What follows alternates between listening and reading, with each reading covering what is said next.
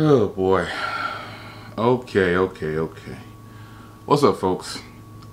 It's your man Jay, and this is more of a follow-up video on the Pixel 4. Now, there's some other information floating around about this new version of the Pixel 4 and what could be the Pixel 4 and the Pixel 4 XL. Here's the thing, folks. A couple things to look at. You have to remember about when is Google going to release this device.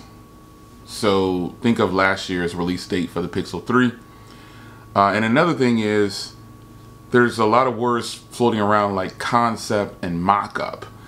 So in my experience in dealing with phones that, like when I get the little dummy units, I'll say this: those dummy units turned out to be the real device. You know, like what the device was gonna actually be like. So the first thing I want to say about this latest mock-up or concept of the Pixel 4 is that it could be real, but until I actually get it in hand, I won't ever find out, or until it's actually released and announced by Google. That's why I say treat a lot of this stuff as rumors and leaks, because just because, you know, you put out a video or something saying, hey, this is what it's going to be, there's a lot of people on Twitter saying it's official and all this other stuff. It's never official until Google says, here is the Pixel 4 and the 4 XL. And that is what you're going to have to take with this information that's being provided by a lot of us. I'll say us because I'm reporting on it too.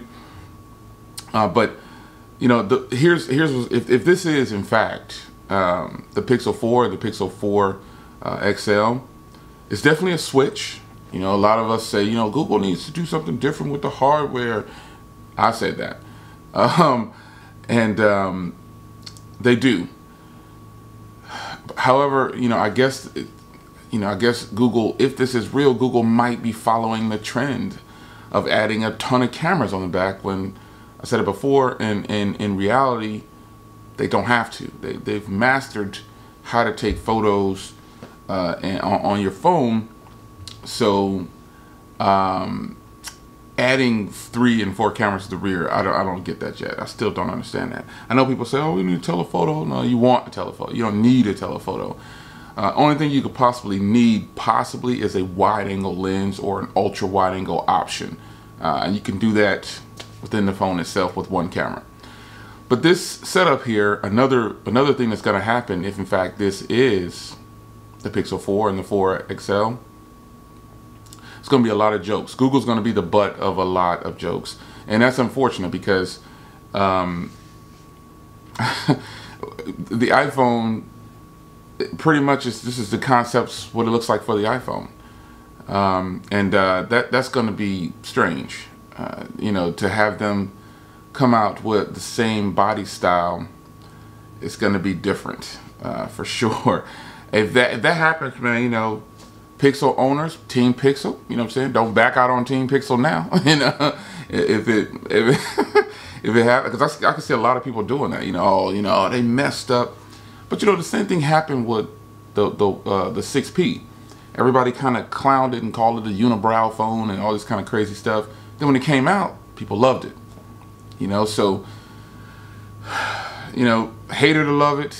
If in fact this is the device, when did Google release the Pixel 3? Let's see. Let's see when they released the Pixel 3, because that could give you some estimate of about if this phone is because if it's real, you know, when did they release this thing? When did they release this thing? Let's see here. October of 2018. So that gives Google about 6 months. 5 months. No, 4 months. Yeah, about 4 months. So if in fact this is the real Pixel 4, it is the Pixel 4. We know a couple things are for sure, for certain about this phone. If it is the Pixel 4, one thing is for certain is that it's going to have the just top of the line cameras. Period. Top of the line cameras. It's just going to have it. and that's something that I think Google will hold the title for to a lot of people. I'm not saying that's a fact, but a lot of people will feel that way. And no matter what they could put 26 cameras on the back. One of those cameras is going to be the best. That's just the way I feel about it. But this mock-up, this concept, and you know, that's exactly what it says on a lot of the things that are being released. Concept, mock-up. But like I said at the beginning of the video, the only problem with that is most of the concepts and mock-ups that I've gotten ahead of time were actually devices. They actually came out later on, 3 to 6 months later. Turns out it was really the truth. And that's just what it is, man. So quick plug here. Let's talk about the Galaxy Note 10. New information is coming out about that phone. And wow, if Samsung takes away the headphone jack, so here's how people are coming up to this conclusion. It's because case manufacturers, some have released their pictures of their new cases for the Galaxy Note 10, and there is no headphone jack. Clearly, you can clearly see there's no headphone jack. So what's happening to the OEMs to make them feel like, oh, I better take this away. You know, the customers don't need this. We can push our Bluetooth. The one difference between Samsung, and I'll give them credit. At least at one point in selling the phone, they actually give you their best Bluetooth headphones. And normally that's like a pre-order sale or something like that. The option is there. Not a lot of companies give you their top of the line or best earbuds or headphones for free. Well, they're not actually free because, you know, it's kind of incorporated. But nonetheless, you don't pay anything separately. You get it all bundled together. And that's a huge plus. But, you know, the problem with taking away the headphone jack, some people say, oh, the headphone jack is so 2001 or whatever those little comments are. Reality is it's an option. And we all know now that OEMs are straight up just taking away all the options. And they're giving us stuff that we really don't need. Like, would you rather have a headphone jack? Or would you rather have, what's something they could take away? What's something that they could take away that we essentially need? A fingerprint reader. Would you rather have a headphone jack or a fingerprint reader? Meaning like the fingerprint reader's in the screen or, you know, on the back.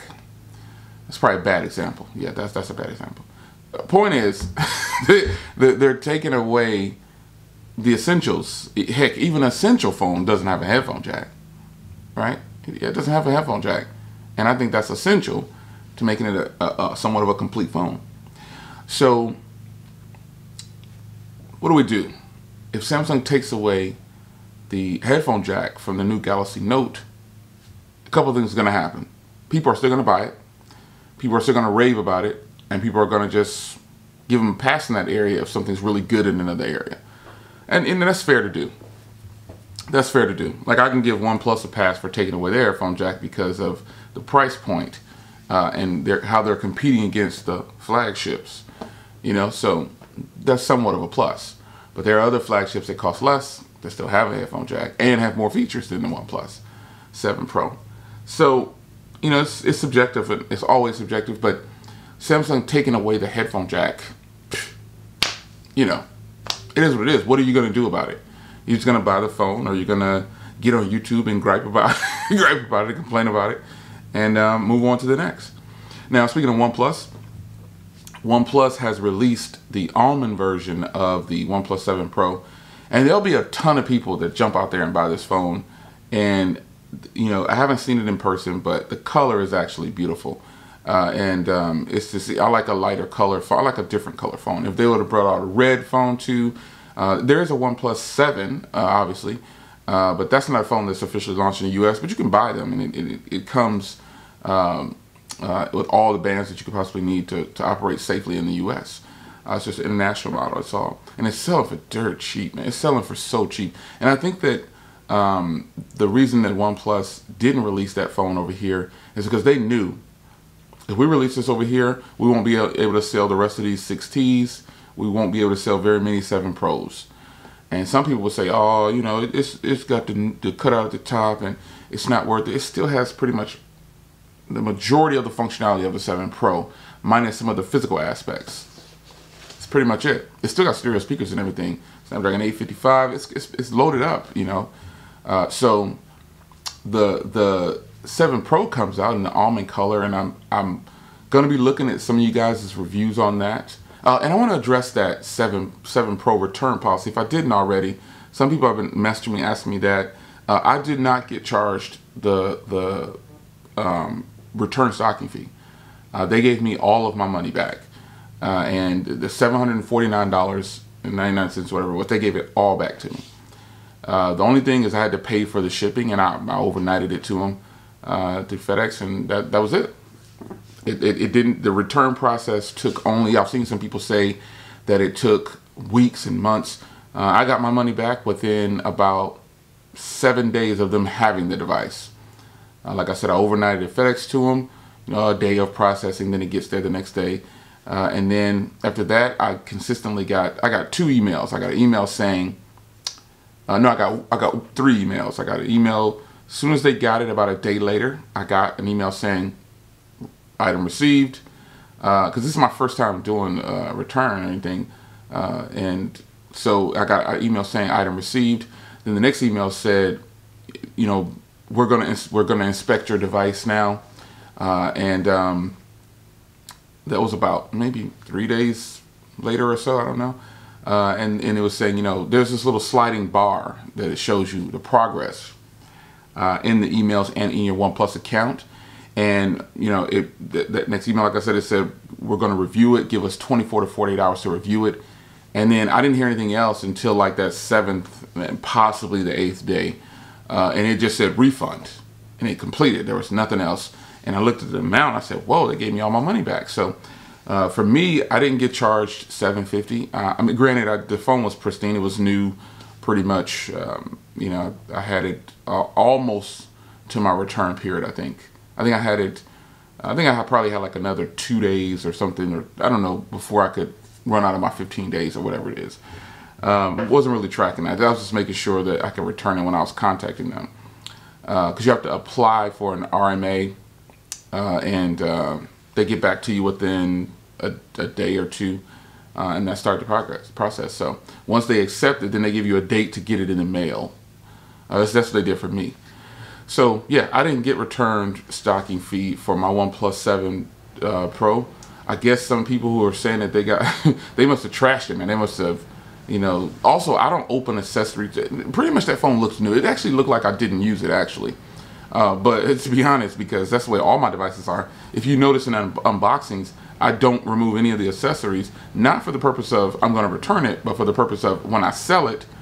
And plus, I use an Anchor. I use way more powerful chargers that are in these boxes. I have 80-watt chargers, 75-watt chargers, and 60-watt chargers, 81-watt chargers, 87-watt chargers. So I use all these other chargers, and I have an Anchor too, which is just awesome. So I use all these other chargers, so I don't have to worry about that. So also, that's probably why, that could be a reason why I didn't get charged. I didn't open anything really. I didn't even tear open the little thing where they give you I'm sure OnePlus looks at that as, you know, we got to replace all these things. So anything you open or tear apart, maybe they're deciding to, I don't know. But I don't open any of the accessories of phones. And then when I package it back up, I make sure all the little plastic is neat. And that's solely for the purposes of selling it later down the line. Anyway, it's your man Jay. Some news for you. Yeah. Pixel 4 owners, how do you feel about this new design, if in fact it does come to light that way? Galaxy Note 10 future buyers, future owners, you know, how do you feel about them removing the headphone jack? And also 2 models, a Pro model and then it's supposed to be a regular model. And you OnePlus 7 owners who ordered the almond OnePlus 7 Pro, and also if you have the OnePlus 7, you know, I'm really considering buying that device, man. I really want that phone because that's the one I really wanted initially. So you might see it on here. I'm just still waiting for the Sony, man. The Sony is just so, I'm just waiting for that price to come down. Even though the price is already lower than what it's going to retail for, they might pull a fast one on us, man, and be like, hey, you know, order now and you get $50 off or free this, free that. B&H definitely gives away free stuff when they sell phones. So I'm looking for something. I'm trying to hold out, man. I've got what? I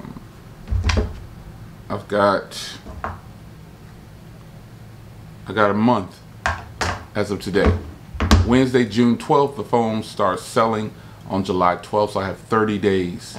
It's the longest 30 days of, oh man.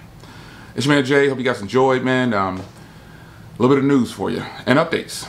See you in the next one. Take care.